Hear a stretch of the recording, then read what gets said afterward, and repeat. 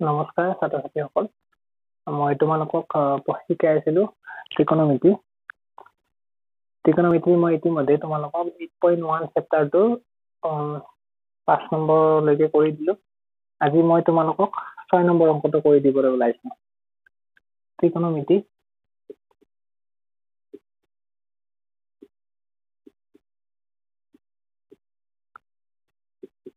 8.1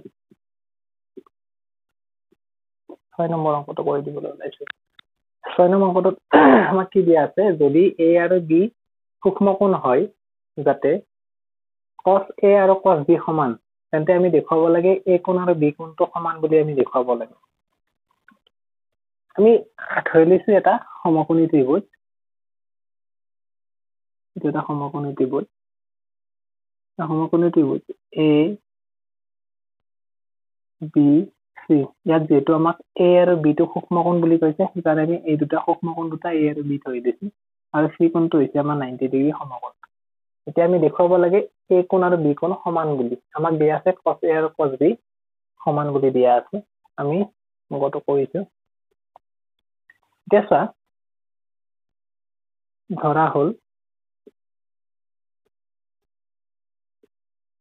ত্ৰিভুজ a b c কোণ equal to কিমান degree 90 degree হলনে দিয়া আছে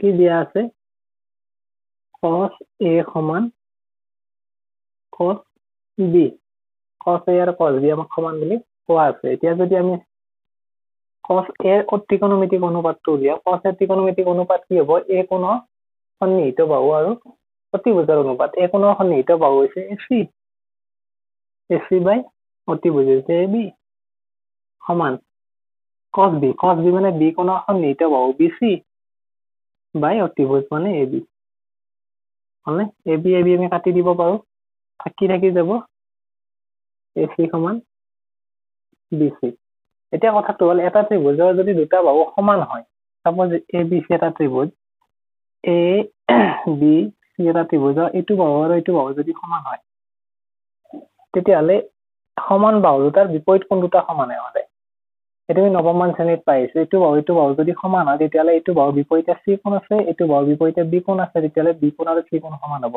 ঠিক তেনেকৈ ইয়াতে যদি চাও যেতি ac আৰু bc সমান ac আৰু bc সমান ac বাহু বিপৰীতে আছে b কোণ bc বাহু বিপৰীতে আছে a কোণ তাৰ মানে a কোণটো আৰু b কোণটো সমান হ'ব বুজি পাইছা নিশ্চয় আমি জানো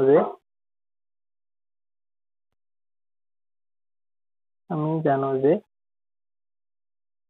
এটা ত্ৰিভুজৰ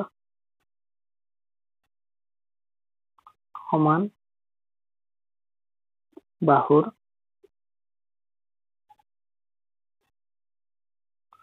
বিপৰীত কোণবোৰ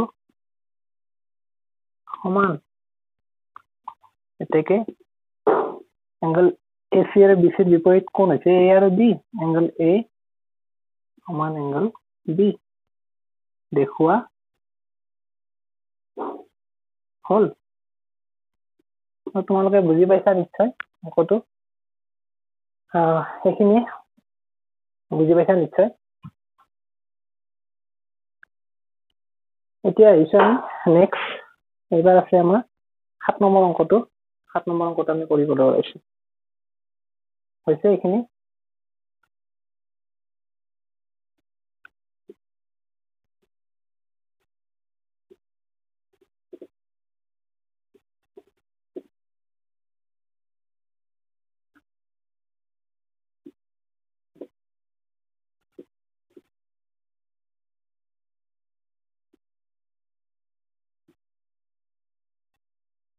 সাত নম্বৰ অংকটো আমাক কি দিয়া আছে আমাক cos θ মান দিয়া আছে cos θ মানে 7/8 দিয়া আছে তাৰ মানে আমি এক নম্বৰটো 1 + sin θ whole into 1 - sin θ divided by 1 + cos θ whole into 1 - cos θ ৰ মান উলিয়াব লাগে 7 নম্বৰ অংকটো চাবাচোন কেনেকৈ কৰি আছে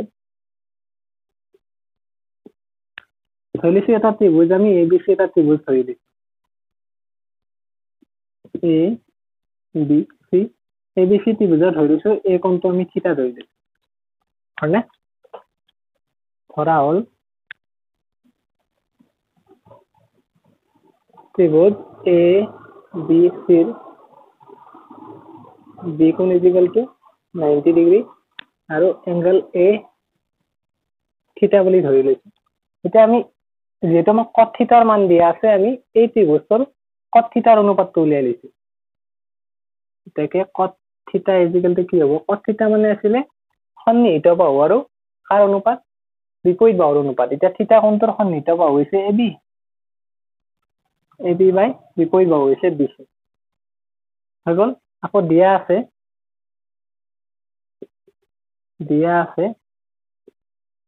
কি দিয়া আছে আমাক? cot theta is equal to 7/8। এতিয়া এই দুটা যদি আমি অনুপাত মিলাই চাওঁ, এই দুটা যদি সমীকৰণ মিলাই চাওঁ, তেতিয়াহ'লে cot theta আছে, তাৰ মানে এইফালৰ খিনি আমি সমান লিখব পাৰিম। অৰ্থাৎ ab ৰ মান 7, ab is equal to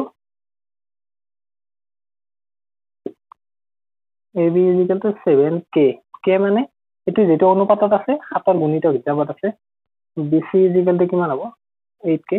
আমি যেহেতু ইয়াত আমাক sin থিটা cos থিটা আছে, গতিকে আমি গোটেইকেইটা বাহুৰ অনুপাত উলিয়াইলে sin থিটা cos থিটাৰ মান উলিয়াইহে আমি অংকটোত বহাব পাৰিম। আমি ab আৰু bc ৰ মান গম পালো, ac ৰ মানটো আমি আগতে উলিয়াই ল'ব লাগিব। আছে ac ৰ মানটো কেনেকৈ উলিয়াম? ত্ৰিভুজ abc ac ৰ মান উলিয়াম চাবাচোন। ac square is equal to কি? যেহেতু সমকোণী ত্রিভুজ, ac square is equal to ab square plus কি bc square. ac square is equal to ab মানে কিমান? 7k whole square plus bc মানে কিমান? 8k whole square. ac square is equal to 49k square plus 64k square.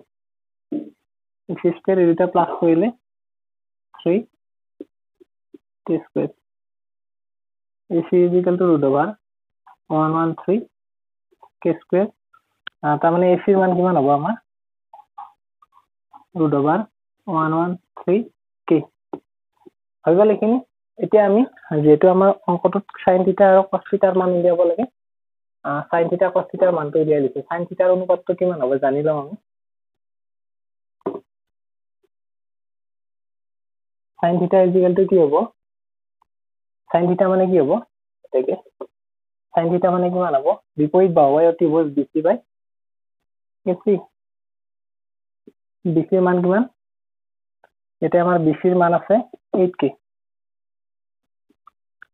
আৰু AC ৰ মান হৈছে root over 113k।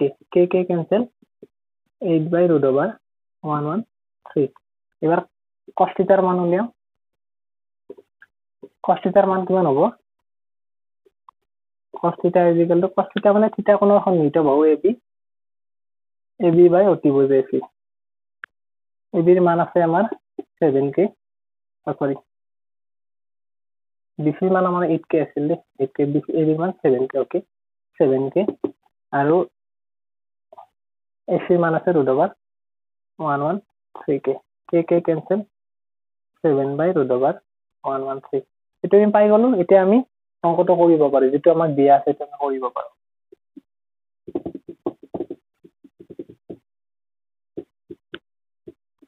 এটা এক নম্বৰ আছে, এক নম্বৰত কি দিয়া আছে?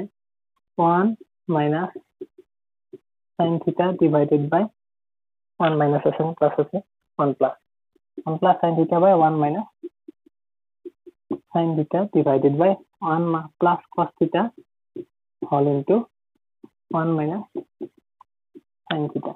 হৈ গল। এতিয়া আমি এটো যদি চাবলৈ যাও, এটো a plus এটো b বুলি ধৰিলো, এটো a minus এটো b বুলি ধৰিলো।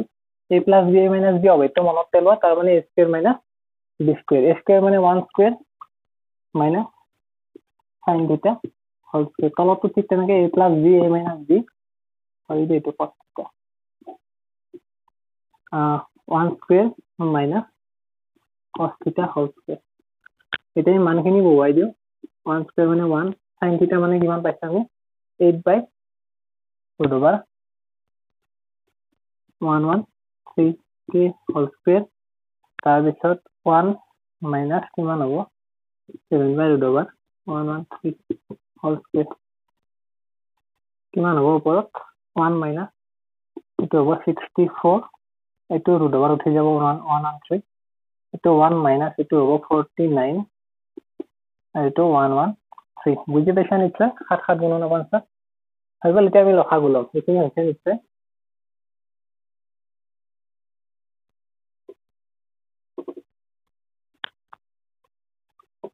লসাগু ল'লে কিমান হ'ব ওপৰত লসাগু হ'ব আপোনাৰ আমাৰ 113 1 তলত 1 আছে 113 মাইনাছ এইটো হ'ব 64 তলত 113 মাইনাছ হ'ব 49 এইটো মাইনাছ কৰিলে হ'ব 113 মাইনাছ কৰিলে হ'ব 49 এইটো মাইনাছ কৰিলে হ'ব 113 64 এইটো উল্টি যাব 49 বাই 113 ইনটু কৰিলে 113 বাই তলত উল্টি যাব 64 এইটো কাটা গ'ল কিমান থাকিব 49 বাই 64 এইটো হৈছে আমাৰ আনসাৰ তো বুজি পাইছা নিশ্চয় তোমালোকে অংকটো বুজি পাইছা বুলি আশা ৰাখিছো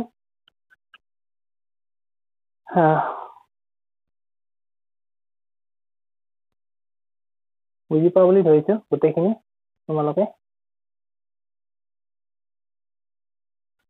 এতিয়া নেক্সট আমাৰ যেটো 2 নম্বৰ আছে 2 নম্বৰটো কৰি দিছো তুমি বুজি পাইছা 2 নম্বৰটো কৰি দিছো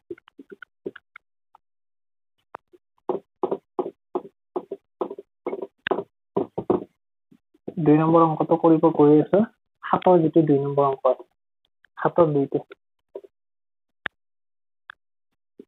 আমাক কি দিয়া আছে cot square থিটা মানে উলিয়াব দিছে cot square থিটা মানে উলিয়াব দিয়া এটা আমি cot থিটা হোল স্কয়ার বুলি লিখিব পাৰো স্কয়াৰটো ওপৰত লৈ ললো cot মানে আমি গম পাও 7 বাই দিয়া আছে আমাক এটো 7 বাই 8 হোল স্কয়ার এটো হ'ব 7 7 গুণ 49 8 8 গুণ হ'ব 64 এটো হৈছে আমাৰ आंसर এটা একেবাৰে হৈ গ'ল এটো চাবলগীয়া নাই এখিনি आंसर তো বুজি পাইছা নিশ্চয় ভিডিওটো